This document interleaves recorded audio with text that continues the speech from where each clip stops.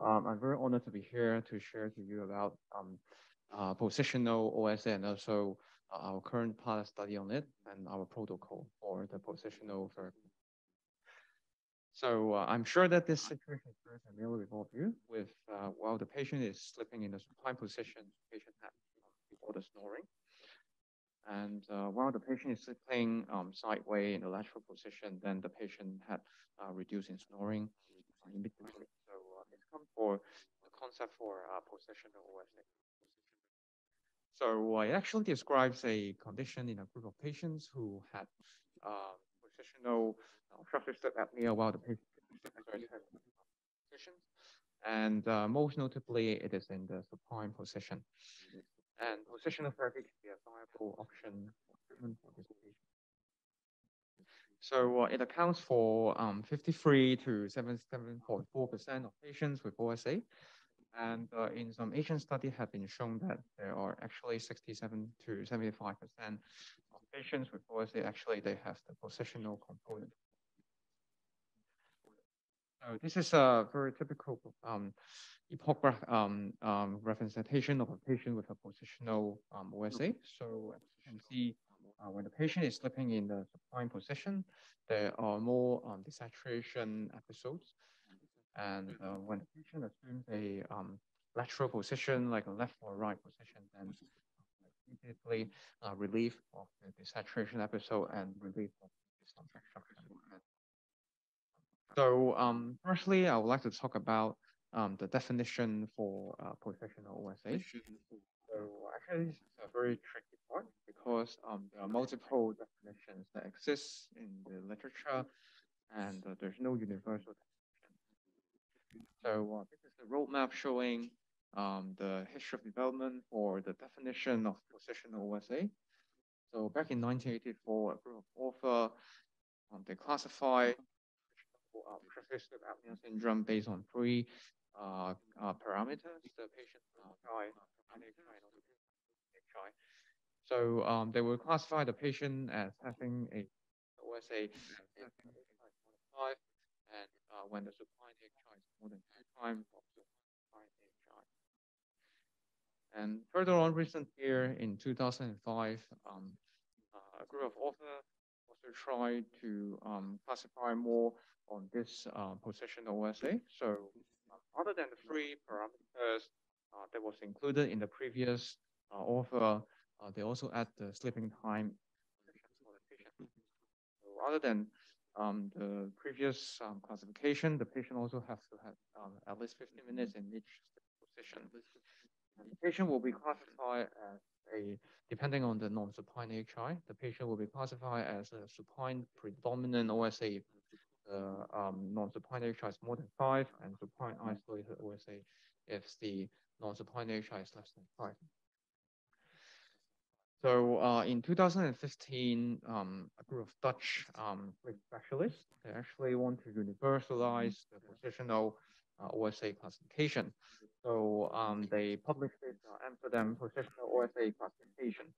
So other than trying to universalize the classification, they also aim to identify suitable candidates for positional therapy in patients with positional OSA. So they consider the best sleeping position and also the worst sleeping position in HI. And the patient has to spend more than 10% of the total time in both the best sleeping position and also in the worst sleeping position. It has been shown to have a better sensitivity, specificity, positive predictive value, and also negative predictive value when compared with the previous patient. So in this classification, basically the patients are classified into 3 groups. So the APOC 1, 2, and 3. So in the APOC 1 group, the patient has a best sleeping position AHI of less than 5. So it classified this group of patients as the patient can be potentially cured with the positional therapy device. And the patient is in the APOC 2 group if the best sleeping position AHI is in the lower OSA severity category. And the patient is APOC 3 when the overall AHI was at least 40 and there's at least 25% lower best sleeping position. Right? So in APOC 2 and 3, the patients may benefit from a combination therapy or positional therapy and with other therapeutic options such as CPAP. And potentially they can have a lower CPAP requirement and the patient can potentially have less invasive surgery. So finally, comes to introduction on positional therapy. So positional therapy is any technique that is used to avoid the worst living position, which is usually the supine position, which causes the positional OSA. So there are actually traditional and also newer generation types. So for the traditional type, we'll come back to a bit of history. So actually in 1984 in the Journal of Chest, an author described how she cured her husband with sewing a pocket into the patient's t-shirt and putting up the ball. So this is the classic tennis ball technique. So whenever the patient assumes a supine position, the tennis ball at the back will cause discomfort, and so hopefully the patient will try to assume a lateral position with the discomfort. So the efficacy had been proven in previous overall HI has been dropped from 5 to 5.9, which is significant. However, as you can imagine, these traditional therapeutic devices or methods in general will have a poor compliance because of the discomfort. So at 6 months follow-up, one of the studies actually shown that the compliance was actually only 38%. And another study also shown that after 30 months of use, less than 10%. So now there are some newer generation positional therapy devices that have been described. So there are a few available in the market, sleep position trainer, bustle, and also night shift. So the first two, they actually basically they put in a vibratory device in the chest or the sternum and wrapping it around the patient's chest. So whenever the patient is in the supine position, it will give some vibration. And for the night shift device, it is a neck-worn device, and it is the only new generation positional therapy device which has FDA approval. So it weighs around 44 grams. It was worn at the back of the neck with a strap, and it has an acoustic microphone to measure the patient's snoring, and also has a accelerometer to ascertain the patient's neck position or the body position. So it will provide feedback to the patient in the vibration while the patient is fine, and it will start from lower frequency to higher, and usually it starts 15 minutes after turn on, so to allow the patient to fall asleep. So now I would like to talk about some short-term results of our study, which is conducted in our unit. So our study is a prospective cohort clinical study. We make use of the night shift trainer device. Our study was launched in August this year, partly because previously, because of the COVID, our PSG service has been suspended for a bit of time. So the objective for our study is to try to determine the effectiveness of positional therapy device in patients with positional OSA and determine its effects on the quality of life of patients and also the compliance.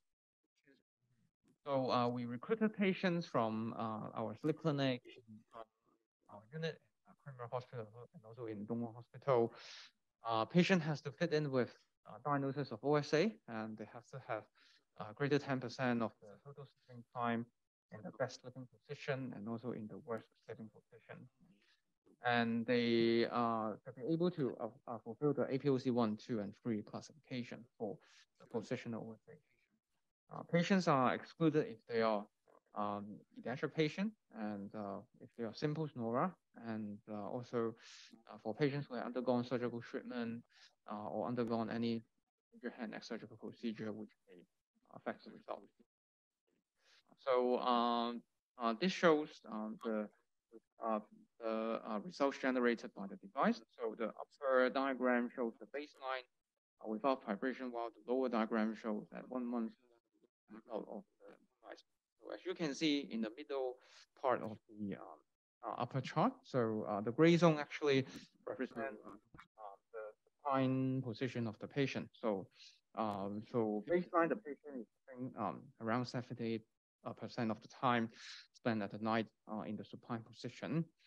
And while the lower part, as you can see, there's basically the gray zone only happens at the start of the sleep, and the red lines actually represent when the device is having vibration.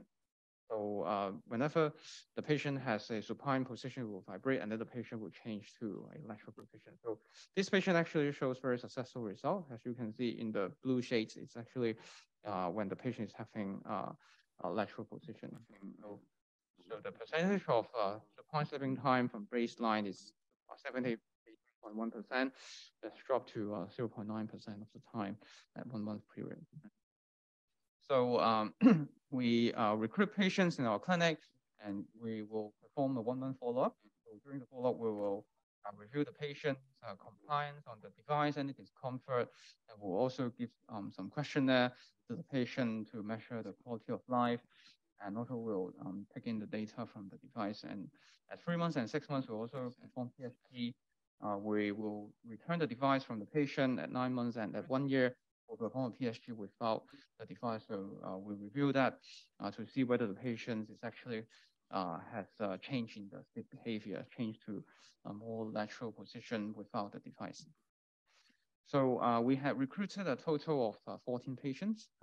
The average age is 48.5, and there are 8 males and 6 female patients. The BMI average was overall HI was 21.14. Most of the patients are in the mild and also moderate category. Only 2 of them are in here.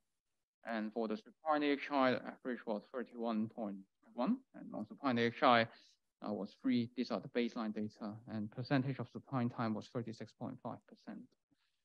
And we recruited 40 patients. However, 4 of the patients, they dropped out from our study because of various reasons, and we'll explain that afterwards.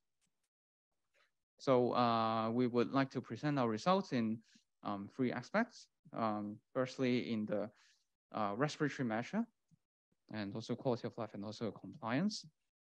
So for respiratory measure for the AHI, the baseline was 21.14 for the baseline data, and at 3 months, it was 8.2, and the drop was quite significant. The p-value was 0.012. And as for the percentage of supine time, the baseline was 36.5%, and at 1 month it was 1.5%, and 3 months it was 5.2%. As you can see, there's a drastically decrease in the percentage of supine time in our patients at 1 month and also at 3 months. And for the time snoring more than 50 decibel, also dropped from baseline 23% to 1 month around 5%, and 3 months 0.6%. And other result that we'd like to present includes quality of life. So we'll let our patient to do some questionnaire while they follow up. So first questionnaire is the Epworth Sleepiness Scale, and another is the Pittsburgh Sleep Quality Index. So the score from these questionnaires didn't differ quite significantly after the study. So it shows that the patient had a similar quality of sleep, and also the sleep efficiency for the patients. And as for the bed partner, we also performed a questionnaire for them, and shows that the Pittsburgh Sleep Quality Index was actually didn't differ significantly. And only 1 of the bed partner reported being awakened by the device, and 7 of them felt that there's decrease in snoring sound of the night, and 7 of them found the device to be useful and also satisfactory. So finally, on the data on compliance. So for the percentage of night use, at 1 month, it is 77%, and at 3 months, it was 97%. And for the percent of night use, more than 4 hours of usage, at 1 month, it was 60%, and 3 months, it was 73%. So the compliance was around on par with the figures found in the literature. So out of the patients who had dropped out from our study, 4 patients had dropped out, and 1 dropped out 3 days into the study, and 3 dropped out at 1 month. And most of them complain of some neck and shoulder discomfort. Two said that there's too much vibration, and one complained there's neck and also shoulder pain. And also there one patient complained about non-refreshing sleep after the device. So this is the first study of positional therapy in our local population, and we'd like to observe the tolerance after long-term use at around 9 to 1 year. And if the sleep behavior can be changed without the device. And whether if it can be a combination therapeutic option, one of a combination therapeutic option for patients with OSA. And further improvements, based on our experience of our current patients, because currently the intensity of the vibration cannot be adjustable. So in future, if the device can have the intensity of vibration, which can be adjustable, so potentially can decrease the discomfort in some of the patient and they will start to tolerate.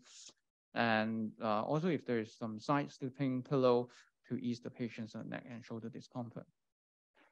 And for our experience in selection of patients for positional therapy, in the current study, we choose mostly APOC1 patients, so they have chance of cure, so they will have better incentive to use the device, and better to have no previous history of neck and shoulder pain to choose for the patient. And a very supportive bed partner is also important. So finally, I would love to conclude. Significantly, there are progress in positional therapy made over years with newer device. So this is the first local study, although only from some short-term data, they are quite promising, and also patients show good compliance, and it didn't negatively influence patient sleep efficiency, and expected to gain momentum in the scope of OSA treatment with proper patient selection. Yeah, so finally, I would also like to thank Dr. Zhong for his support for my study, and also the nursing staff of Dongwon Hospital Sleep Clinic for their support. So thank you very much.